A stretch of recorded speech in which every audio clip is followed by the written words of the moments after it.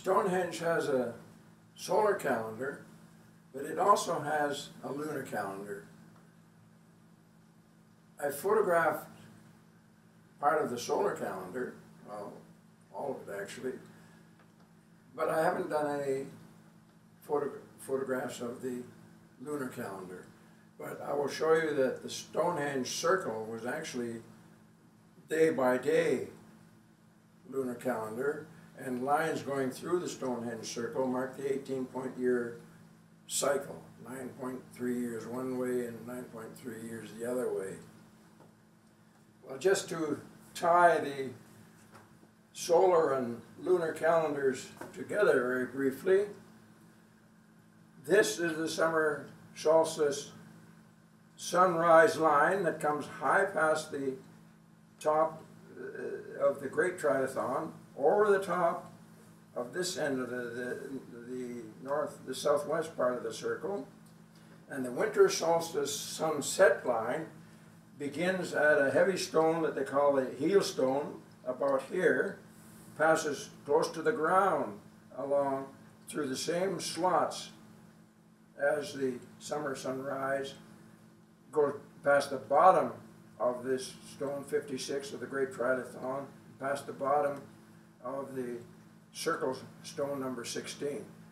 The summer sunrise came above the circle, and the winter sunset is observed near the bottom, near the ground. Well, I'm going to show you,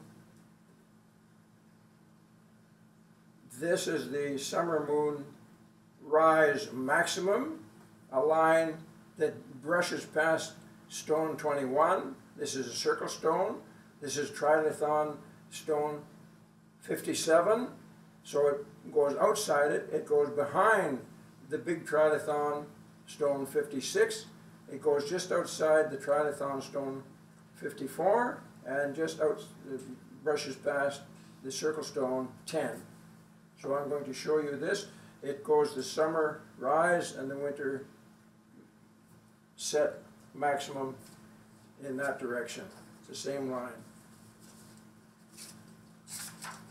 And now these are not accurate to 0.1 degrees because these gaps, well, the moon is less regular than the sun. But anyway, if you look in the direction, if you look southeast, stand on the bank of the 100-meter diameter ditch, and this is stone 21. You can't see the stone 57 behind here. This is the circle stone 10 on the far side, and it goes through this gap between those circle stones, and this is the Great Trilithon stone 56. So that's in the summer direction. The opposite direction, the winter, you're looking northwest.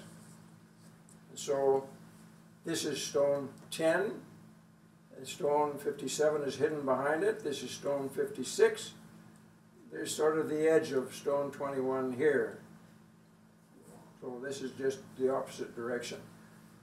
I will tell you, there are, on the average moon cycle, there are 29 and a half days in the moon cycle. I will show you that this corresponds to the half a day.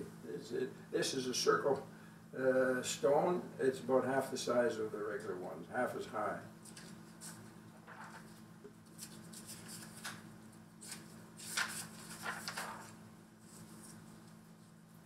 So the line I showed you is this one, for the summer max and the rise max and the winter set max.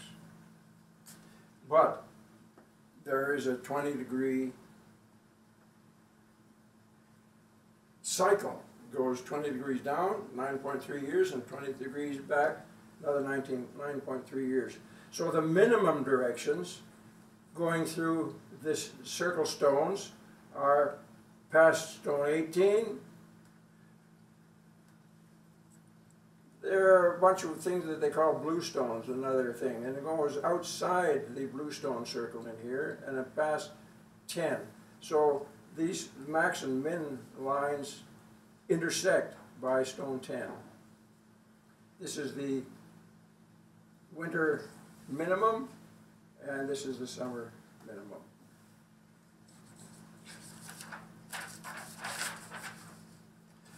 But there are 30 stones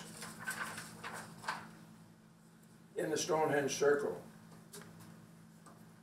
And 150 years ago, because the summer solstice sunrise line was along here, 150 years ago, just so that people in different places could talk about these stones, if you knew the number, if everybody used the same number, he started beside the sunrise, the southeast side of the circle, and they went clockwise. 1, 2, 3, 4, 5, 6, 7, 8, 9, 10. The short one is number 11, and then 12, 13, 14, around to 30. 30 here. But it's symmetrical.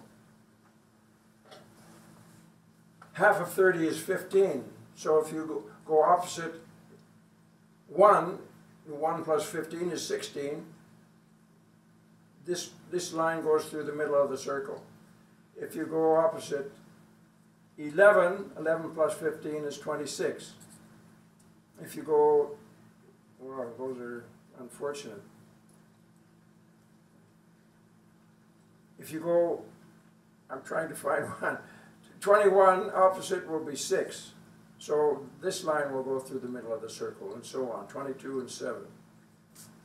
It's a symmetrical thing. So if you can set this kind of line between the cracks on this side, you should be able to do exactly the same thing on the other side. And you can. So we call these the lunar calendar rectangles of 4,400 years ago. The summer solstice line was accurate 4,400 years ago, so these lunar lines are only accurate for 4,400 years ago. Well, 4,400 up to about 3,500 years ago, the lines are okay. So anyway, you can draw this line exactly parallel to this one, and then if you join these edges between stone 10 and stone 6, between 21 and stone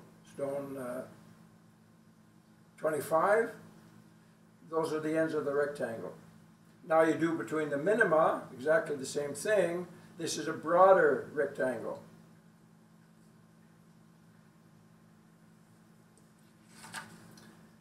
But the ones that we're going to focus on are these.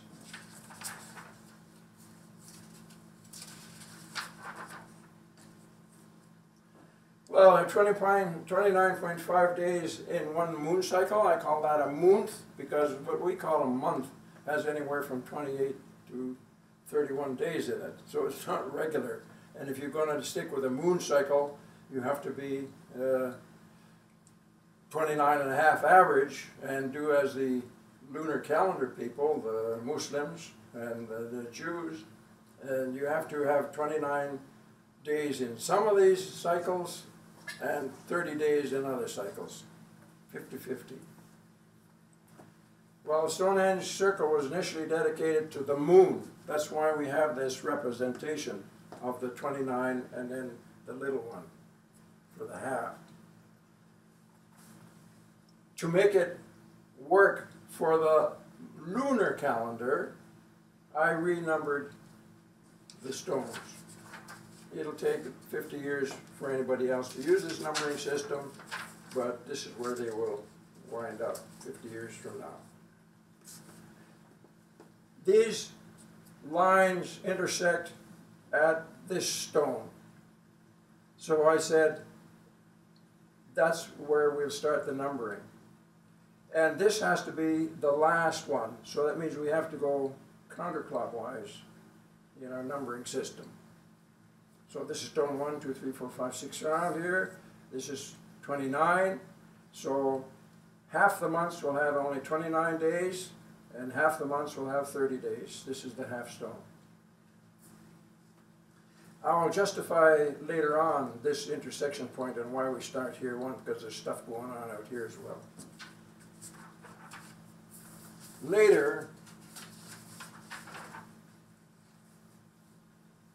the sun became the chief deity. I think ancient peoples used the moon as the main deity because the moon changes shape every night. And you can see a maximum of 28 different shapes of the moon. And this is why there are 28 rays in the Sun-Cairn ring out here near Majorville.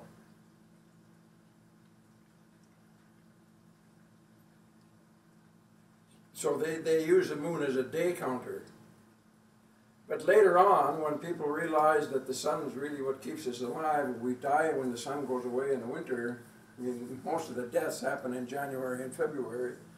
The sun became the main deity. So what are they going to do with the lunar calendar? They got to move it outside the sun circle. Stonehenge circle now becomes dedicated to the sun. The moon is secondary, it gets moved outside. So, when the sun is the chief honcho, they recreate the 29 and 30 by digging holes. Whether they put stones in those holes or posts, I don't know, but their holes still remain. If you take the summer moon rise maximum, extend it, you come through one of these holes that they dug. They did a spiral of what somebody called the Y holes and an inner spiral called the Z holes. And the people who originally named these things thought that they should really be circles, and there are only 29 in the inner circle, and so they thought, well, they just ran out of time and they didn't dig the 30th one here. So they thought that there should be two symmetrical things corresponding to the 30 stones here. But anyway, if you stack this line, it goes through one of the Y holes, and there is a grave beside that Y hole. So this is a very special Y hole, marked with a burial. So if you've got to go around to make this a double spiral, you have to go in the clockwise direction. Y1, 2, 3, 4, 5, 6, 7, 8, 9, 10. And you come to 30, and then you move straight west, and you hit the first Z hole. And then you go away, clockwise again, 1, 2, 3, 4, 5 around. You get to 29, and then you go southerly to Y1 again. So this is the new lunar calendar. How do we express, that's the daily calendar. How do we express the 19-point-year cycle? Well, they only took the maximum. The southerly maximum for the the full moon, and the northerly maximum for the winter full moon. Rise, set. So in this outer set of stones, 56 holes, was discovered and named by a fellow called Aubrey 200 or 300 years ago. They moved markers for the lunar rectangle out to the Aubrey circle. And they put a stone here, another stone here, but for some reason south was special, and so they actually dug a ditch around it. And the people call this a south barrow. But anyway, that's the position of where the stone was. This is another standing stone. They call these things station stones. And then over here is another, the fourth one, but again, the north, they dug a ditch around it. That's called the north barrow. So that means that the station stones were dug many hundreds of years after the Stonehenge circle was built. Some of the people are still arguing about that, but I think that this is where they'll wind up. So this is the 18-year cycle. They don't have a minimum 9.9 halfway of the cycle. You have to go out and then back again.